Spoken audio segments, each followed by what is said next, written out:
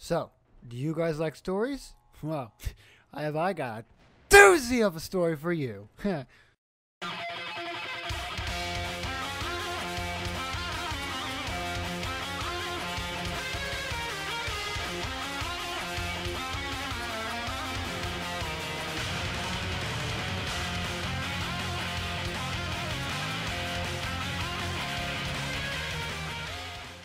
So, last time I made a rant. It was about my job at Wendy's, like, fucking forever ago. That was like, in fact, I quit literally the next day that I uploaded that video, which was like October 4th or 5th or something shit. I don't remember. I had a new job recently, and now I don't have a job. I want to explain to you the bullshittery that is made up of this story. I recently got a job, and this time it was still at a restaurant. It was Burger King, because I'm only like 20, only 19. I mean, can't really do anything until I go off to college or some shit. I don't fucking know. So, I get this job, and I was there for less than 2.5 weeks. Some bullshittery is about to go down. Or went down. I don't fucking know. My first day I got there. Long story short, they had me fixing up the little drive-in menu sign fucking looking thingies. And there was this bitch. Is the only word I can come up with right now. Seriously, I have so many words, but if I said every one of them that I want to call this, I don't even want to say woman, then this video would be 10 years long. I worked with this woman for 2 fucking days. 2 days. My first day, I got there, the very first day, and my last day, which was, let's see, Friday. No, Thursday. Thursday, October 6th, 2016. And this woman, after the first day, went on a vacation because I guess she was getting married. Which, by the way, I don't know what would want to marry this woman. This woman had to have had the tightest pussy in the galaxy for someone to want to marry this bitch. I am not kidding. And I'll explain to you right now why I say that. So my last day, on this past Thursday, October 6th, I go in. It was a 7 to 11 shift. I know. I mean, part-time. Actually, I don't know what they had considered me to do. I don't know. But I went in. First of all, let me explain to you this woman's character. She was a type of woman that if something was too challenging for her or something that was inconvenient, she's the type of woman that I'm holding up quotations, can't even. She won't do it because she just can't or just can't even. And she would pawn it off on somebody else and demand somebody else to do it, which is absolute bullshit. And this girl's a manager. It was around. I was supposed to leave at 11, but as it was 11, she wanted me to clean the fryers. And I was supposed to be a day shift person. I applied for day shift. I was interviewed for day shift, and that's what I was supposed to get. My training hours were lunch into dinner, but I was supposed to be getting day. I guess it was the last of my training days because I'd closed once. I closed once, and it was beside the point. This day I went in, and as I said, they had me cleaning the fryers, which I had never done before because it's a nighttime routine, a closing routine that I'm not even supposed to be fucking doing. And nobody had trained me accordingly because I was supposed to be day shift. So, she half-assedly, she was all huffy in the first place because I didn't know how to do it. So she half-assedly trained me on how to do this. I say half-assedly because she couldn't even. She just couldn't because she didn't want to do it. And because of that, I wasn't prepared to do it by myself. And after she had taught me how to, what she had taught me how to do is get this giant ass fucking cart looking plastic thing you had to shove up under the fryers, and then you had to like take this metal rod, and then you'd have to shimmy underneath the fryer and pull up this giant metal heating unit, which while it was turned on was almost fucking impossible to do. And after you amazingly got that done by fucking miracle, you had to take the same metal rod and jam it up underneath this hole underneath the heating unit and jiggle that around to get this to the oil flowing down through this pipe underneath that you had to set the giant metal fucking rack thing under. And after you got it flowing, after which you had to like turn this like a little handle, I guess I know now, to like lock and unlock the pipe or whatever to hold the oil in or let it flow.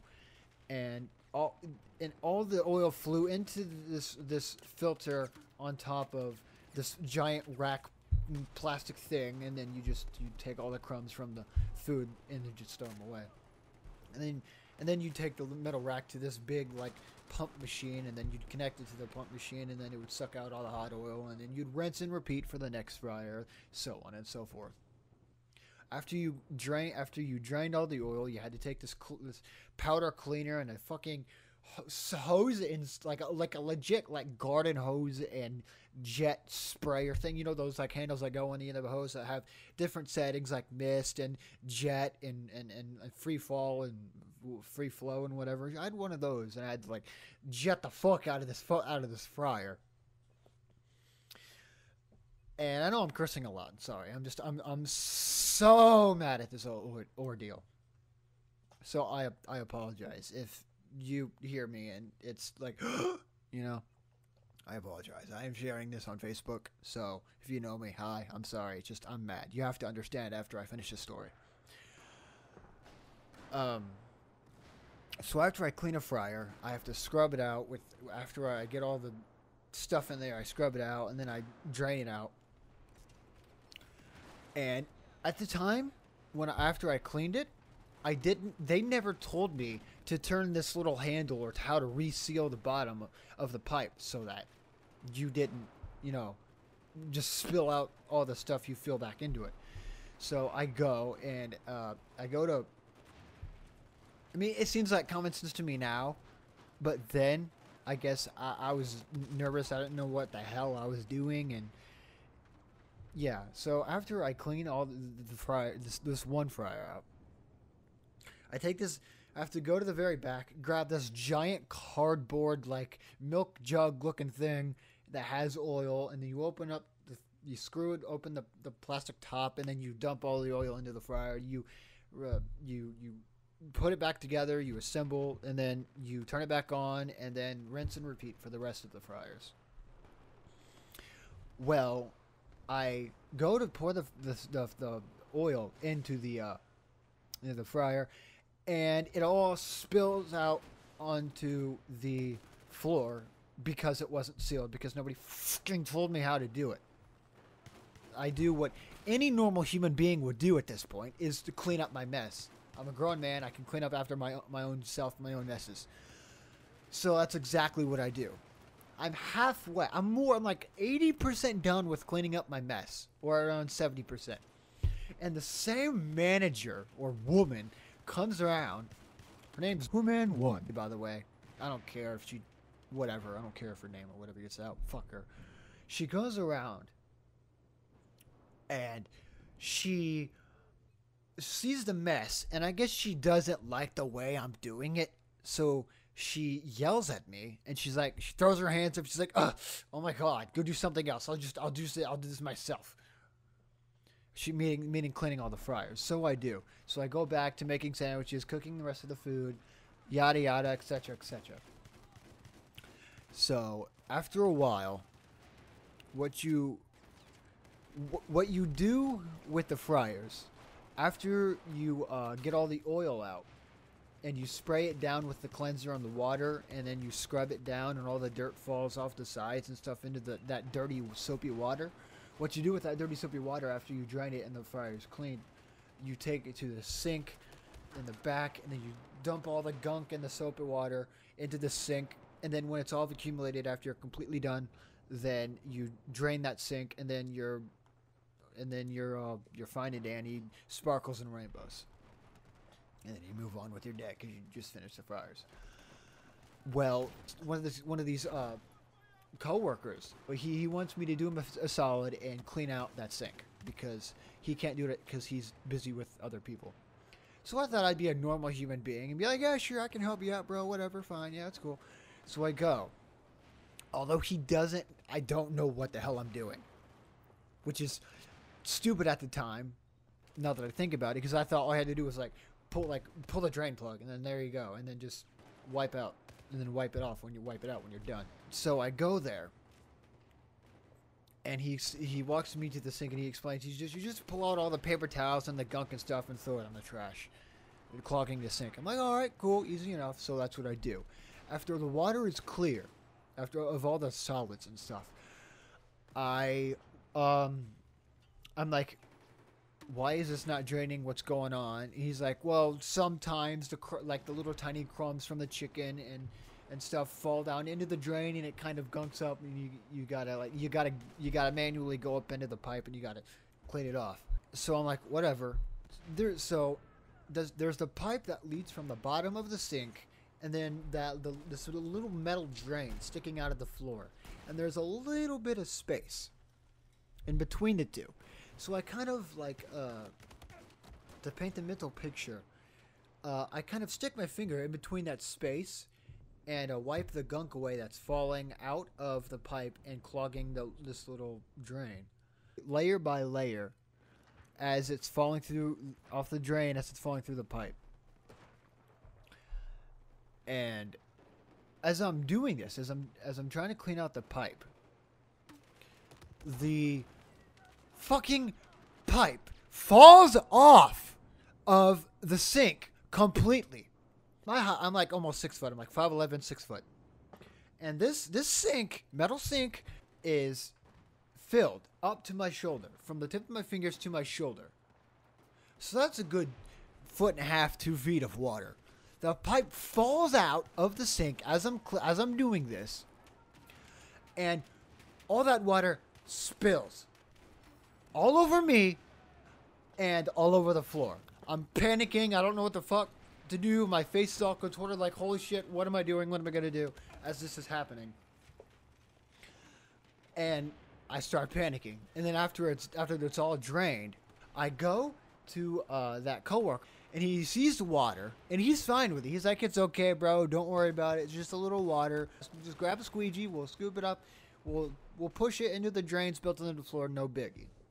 Well, guess who comes around the fucking corner as we're doing this? That's right. Bitch lady. She has this horrified look on her face. Like she just saw a xenomorph come down and just start murdering everybody and face huggers planting seeds inside of people. Like she saw the end of Macbeth live and in person or something like that. But for real, instead of a stage play. The real thing. And so I already know what's going to happen. She's like, she immediately yells at me. She's like, hey, dude, clock out, go home. Get out of my store. Just clock out and go home. And I'm like, all right, okay, fine, whatever. So I go and I do that. I clock out immediately after she tells me to, because I didn't want to get in any more trouble. And as I'm doing this, I'm talking to one of these other nice managers. I'm gonna call her Manager 2.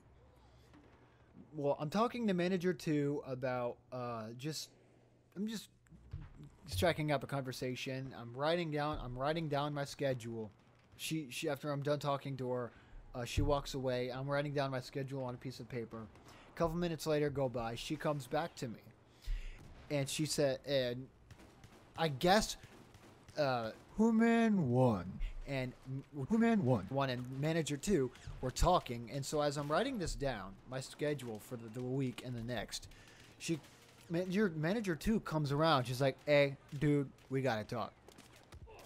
I'm like, "Oh no." So I go to her to the office, and she's like, yeah, we gotta let you go." No, God! No, God, please, no! No! No! No! And I'm like, "What?"